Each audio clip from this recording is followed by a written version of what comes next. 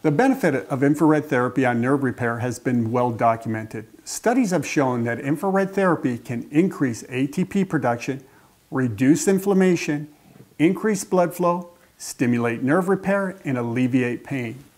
Due to high consumer demand, the market is flooded with hundreds of brands of infrared devices.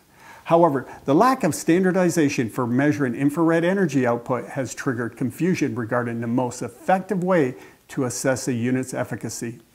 The crux of the debate lies on whether one should measure the joules or milliwatts to gauge a unit's effectiveness. While milliwatts represents electrical power that must be converted to therapeutic light, the efficiency of this conversion varies significantly between manufacturers, making direct comparison inaccurate. In contrast, Joules offers a direct measure of the therapeutic light's healing power. When seeking an infrared device, prioritize joules over power.